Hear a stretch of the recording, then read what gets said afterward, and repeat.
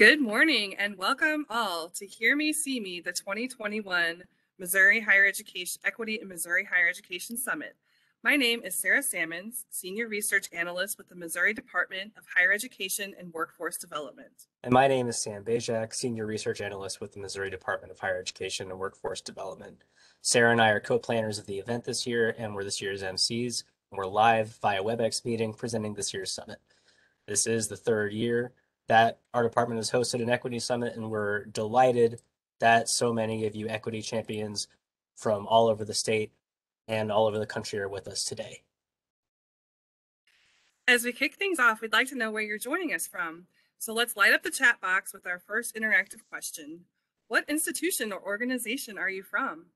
You'll see this question come across the chat. As we watch the responses roll in, maybe you'll see somebody that you know or someone you met in one of our breakouts or somebody else that you might want to connect with. But here's a couple reminders about how to get the most out of this virtual event. We request that all participants stay muted to eliminate background noise. We would love to see your faces, so if you have a camera, please turn it on to better engage with us. All the presentations will be live, so bear with us on any technical issues. We'll be monitoring the chats for any questions throughout the presentations. If you enter a session and decide it's not for you or decide a different breakout might be a better fit, please just close out and head to a different session, just like you would at an in-person conference. All the sessions are going to be recorded and they will be posted afterwards, so you will be able to access them after the conference. And don't forget to engage with us on social media throughout the day using the hashtag Equity2021 or tagging us at MoDHEWD and visiting our new conference website. And now it is my pleasure to welcome Dr. Mara Woody, Assistant Commissioner of Post-Secondary Policy at the Missouri Department of Higher Education and Workforce Development, and Dr. Paul Katnik, Assistant Commissioner of Educator Quality at the Missouri Department of Elementary and Secondary Education. Welcome, both of you. Morning. Good morning. Thank you, Sarah, for having us on. Good morning. Well, today's format is going to be a little bit different. So we're going to do kind of a mini panel, if you will, where I will be asking Dr. Woody and Dr. Katnik questions, and then they will share their responses. So, and then as well, if any of you have questions for Dr. Katnik and Dr. Woody, you can put them in the chat as well. And if we have time to get to those, we certainly will. So let's kick things off. Paul, I'm going to ask you this question first, and excuse me, Dr. Katnik, I'm going to ask you this question first, and then Dr. Woody will also chime in. So the first question is, what are the biggest barriers standing in the way of students accessing and attaining a quality education? Well, good morning, everybody, and Paul is fine. Sarah, thank you. Okay. Good morning, everyone. Glad to be here. You know, I was thinking about this question before we came on, and I think, I hate to say, because I think it's something that we have so little control over, but you know, data would point to one of the barriers, you know, for accessing, attaining quality education ends up being your zip code, and we don't have any choice in which zip code we're born into. But if you look at the data, it kind of plays out that way. If you're a person born into poverty, if you're a person of color, already there's some guesswork that can be made about how well you're going to access quality education, what you're going to attain, how far you can go. It doesn't mean that has to happen, but too often than not, the data kind of bears that out. There's other markers too, kindergarten readiness, reading by third grade level. And it always makes me think of this movie that I saw as a younger kid, the original version of Back to the Future with Michael J. Fox. For those of you who are familiar with it, he goes back in time because he's trying to intervene. In one trajectory of his life, his parents never meet, never get married, and then him and his brother and sister are never born. And in the other trajectory, they do meet, and of course, they have these 3 kids. And throughout the movie, he's got a picture of him and his brother and sister in his hand, and he's watching them fade as the one trajectory becomes kind of the way it's going to take. But you can intervene and change those things. And I think those of us in the education community have to keep in mind that folks are on kind of a guesswork trajectory of how they're going to end up. And it's our job to intervene, to give them the best possible resources we can, to make sure that we get them to a different outcome than where we think it's going to end up.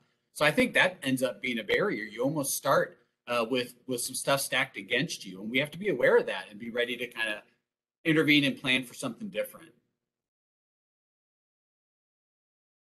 So what Paul said actually is really powerful whenever I think about it, because when we think about barriers in post-secondary education, there's often a social perception about the level of responsibility a person has for those barriers. And so what we find is change can be difficult because of those perceptions that it's somehow your fault or you somehow had a choice. But what Paul said really resonates with me, that you don't choose what zip code you're born into. That isn't something that isn't your fault.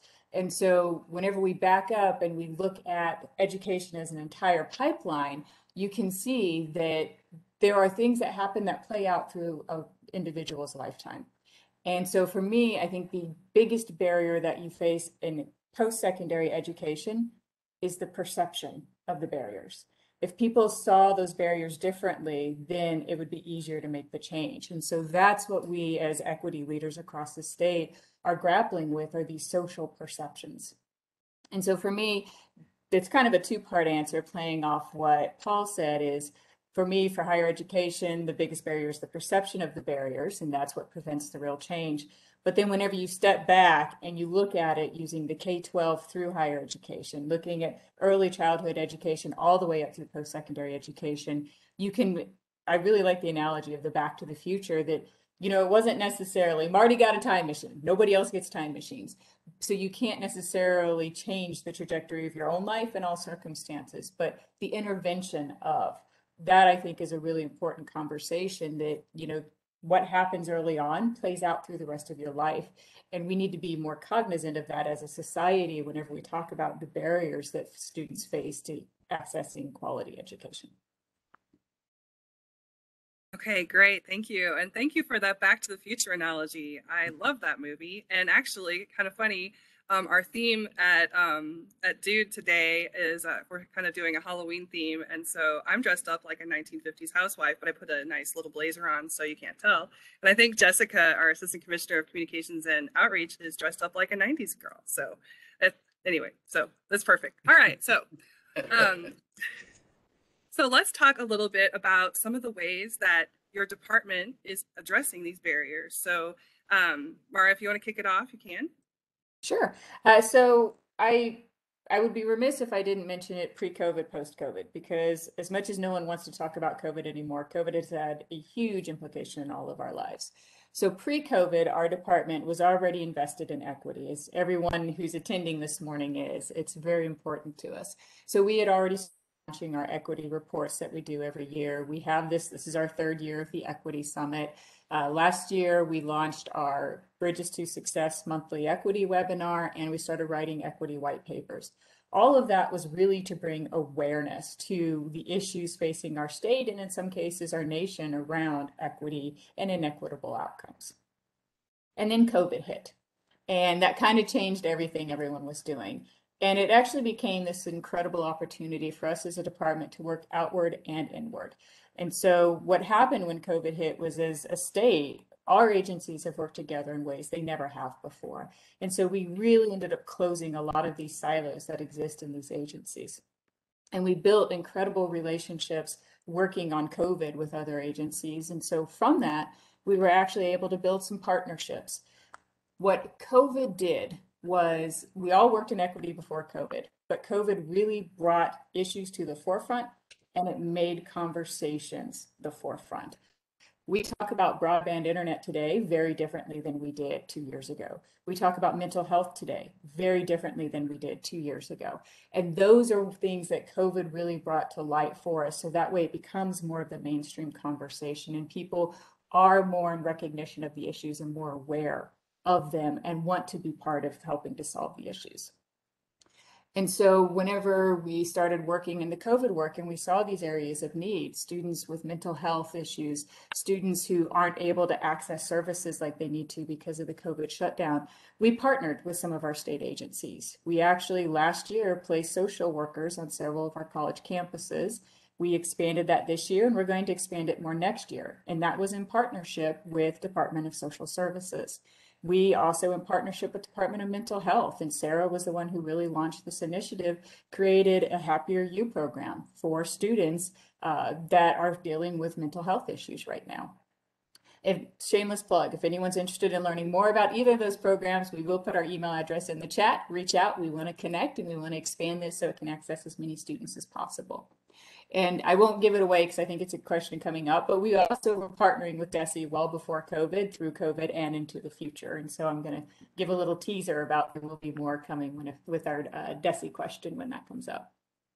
But then also there's what we're doing right now, and then there's what we're going to do after COVID as well, or after the fallout of COVID, I suppose.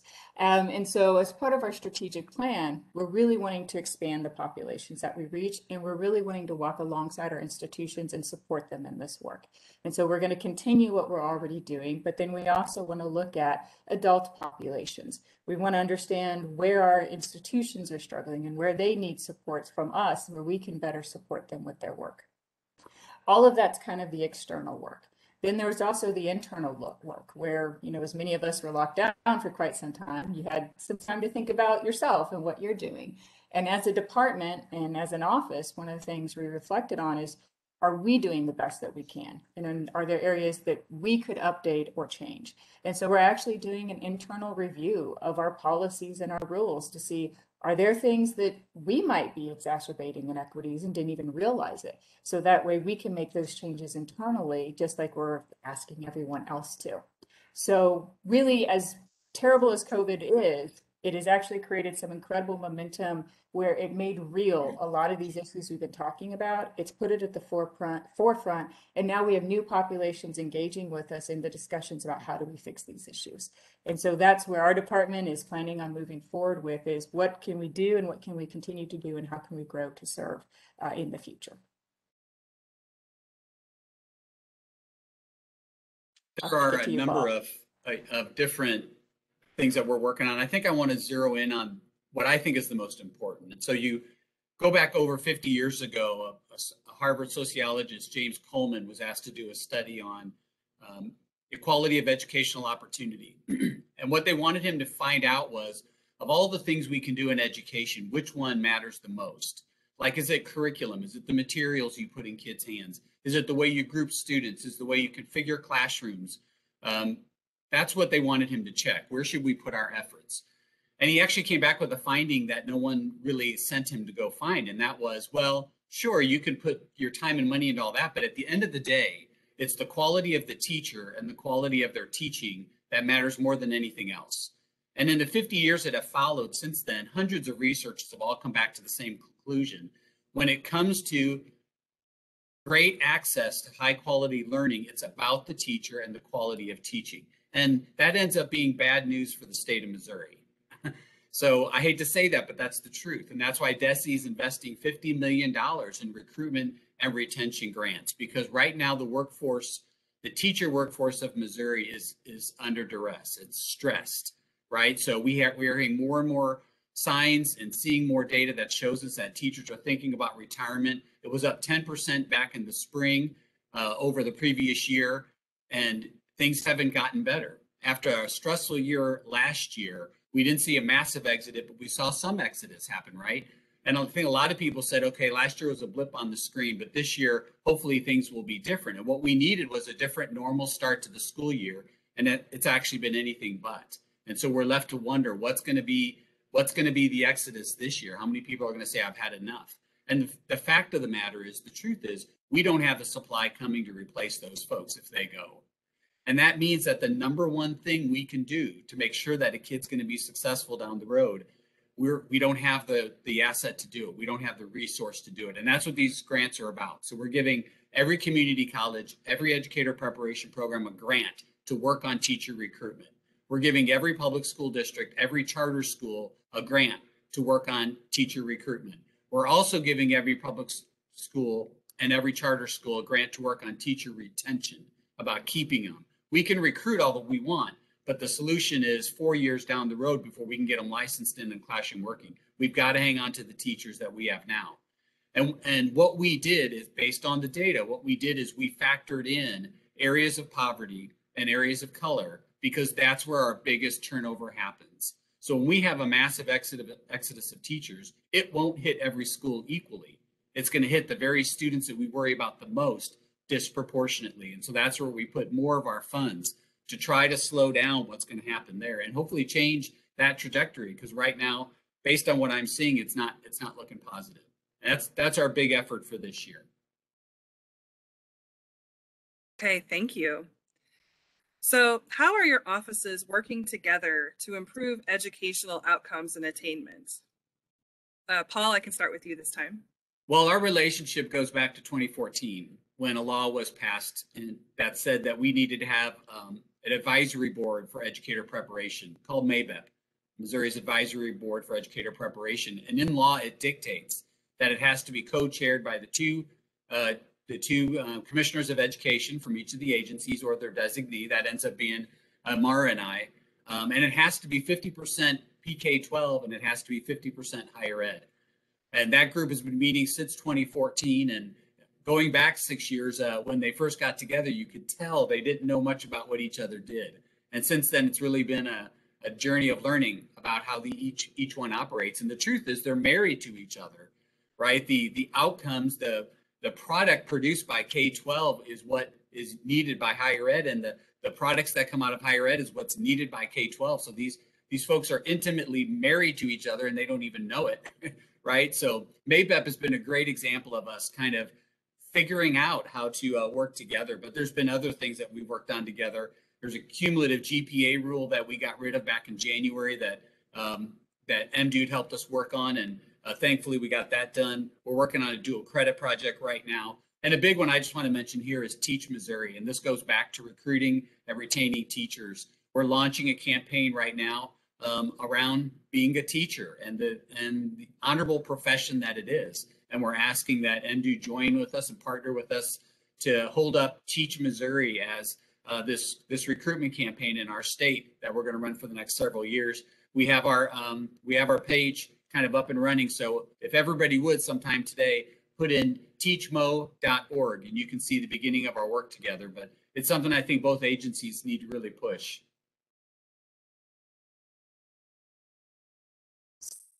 Since I came onto the department a couple of years ago and I've had the opportunity to work with Paul, before I came to the department, what I knew was higher education and very little about K-12 education, which is amazing that we intersect and we're married, but we don't know each other real well.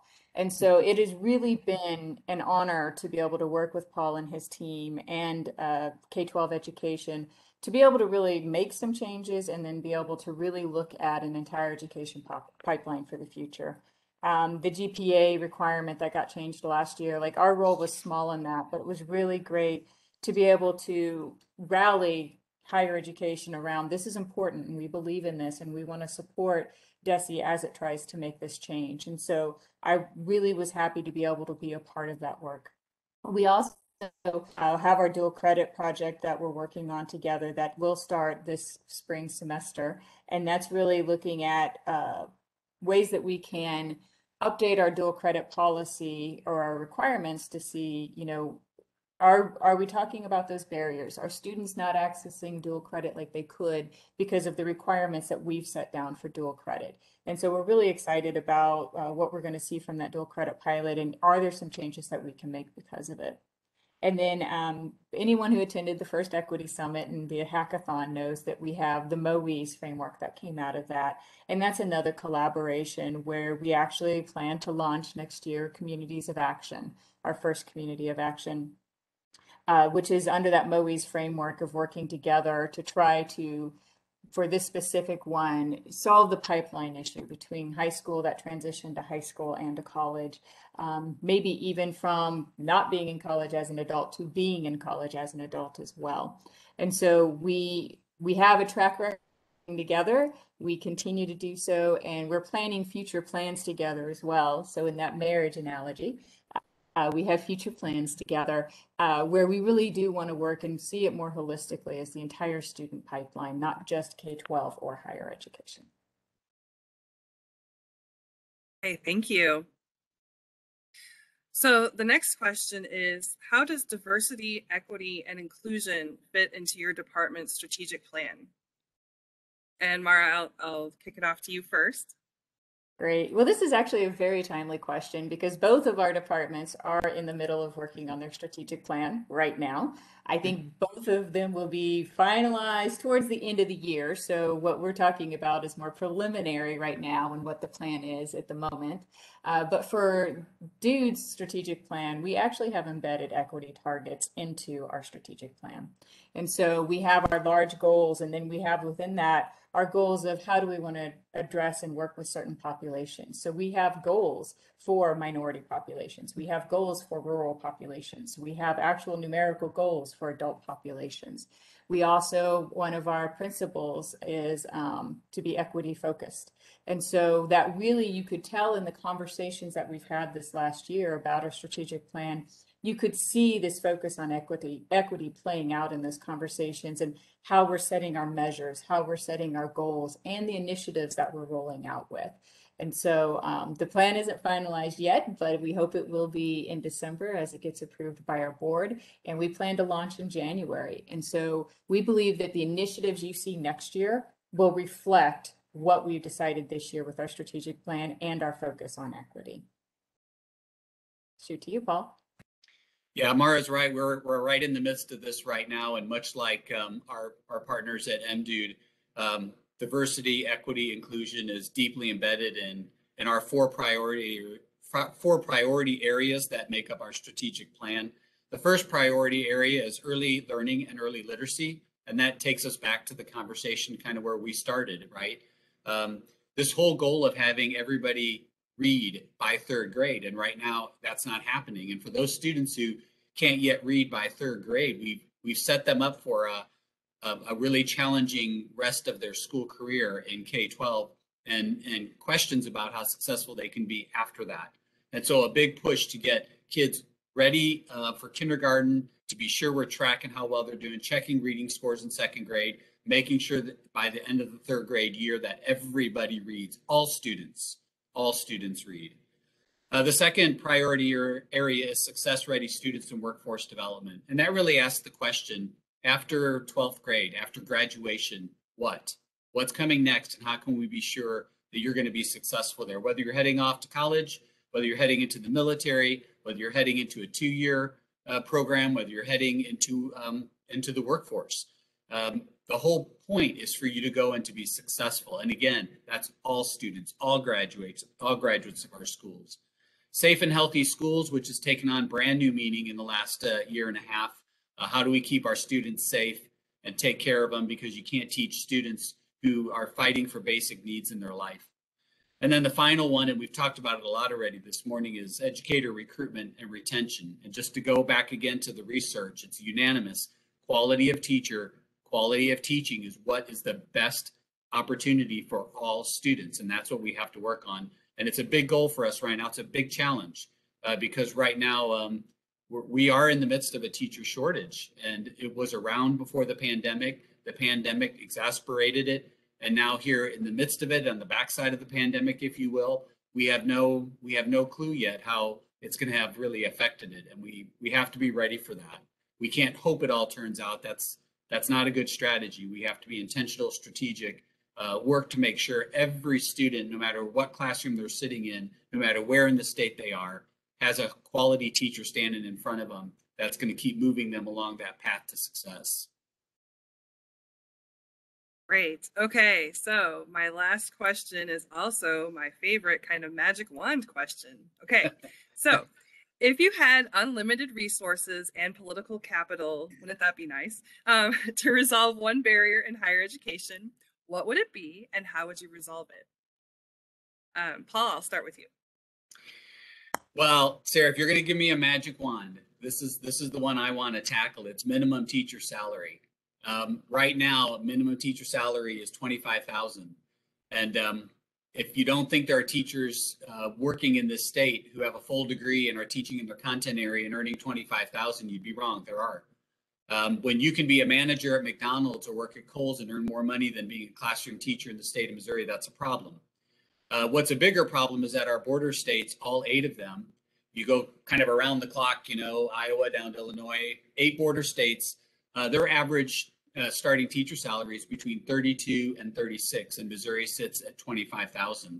I think even more alarming is that all of those border states, all 8 of them, have worked on their minimum salary in the past 3 years. And when I say worked on it, I mean they've edged it up, they've moved it up. Illinois has plans to have theirs up to 40,000 by 2024. And the last time Missouri touched their minimum salary was 2005. We're into year 16 of not moving that at all. Minimum wage has doubled in that time period, and we've not changed teacher salary. And I just can't, for all of you folks who are listening, I can't even begin to describe the challenges that minimum salary imposes on our efforts to recruit and retain teachers. When 70% of students tell me, no, I'm not going to be a teacher. Parents are like, I don't want my kid to be a teacher. They won't earn enough money. That's a real problem. It's a real barrier to us getting that #1 research-based quality factor in education, quality teacher. It's a huge barrier. And the final thing I want to say is it also communicates a message. And for every one of us who are in education, as long as that 25,000 minimum sits on the books, it says education doesn't matter in this state. And that should be something that all of us should be fighting for. So you can send the wand over as soon as you have it ready, and that's the one I'm going after. So then mine is also pretty similar to Paul, because what you're going to find, no matter what population you're talking about, it usually comes down to finances and resources are really the issue. So mine would be similar to Paul's in that if I had a magic wand, I would want to be able to give institutions, higher education institutions, every dime they need in order to support their students. Because those same conversations that we have about we don't have enough resources to be able to do X, every single campus in the state has had that same conversation that they wish they could do X, but they couldn't because there aren't the resources to do it. And I fully believe that if our institutions had full resources to do everything that they want to do, we wouldn't have equity issues anymore because they'd be able to take care of any of those problems. And so I'm with Paul. I think there needs to be an endless supply of money. And I think when it's endless, we both get it. So we can both work on K-12 and higher education together. But I think that's really where it is the priority has to be where the resources go. And if the priority is on education in Missouri, resources will go to education in Missouri. All right, well, we'll leave it there. Thank you so much, Mara and Paul, for having such a wonderful conversation today. And thank you for all that you do to ensure Missouri students can receive a quality education. I also want to take this moment to thank MOCAN, the Missouri College Access Network, for sponsoring our department's new conference landing website, eduvents.do.mo.gov. MOCAN's mission is to increase college and career readiness, preparation, access, and completion in Missouri, particularly for the underrepresented and underserved. And their mission aligns with the work that our department is doing, and we really appreciate its support. Let me explain a little bit more about how the rest of the morning is going to go. We're about to welcome a keynote speaker, Dr. Clarence Green, and 2 rounds of concurrent breakout sessions. The summit will close with an inspirational keynote presentation from Dr. Rolundus Rice, also known as the Dapper Dean. But don't worry if you can't decide which of the breakouts you want to pick, because all presentations will be recorded and posted on the conference landing site, as well as the Missouri Department of Higher Education and Workforce Development website. You can access all the sessions, learn about the presenters, and connect with attendees using our conference landing site, which we posted in the chat shortly. And up next is our keynote speaker, Dr. Clarence Green.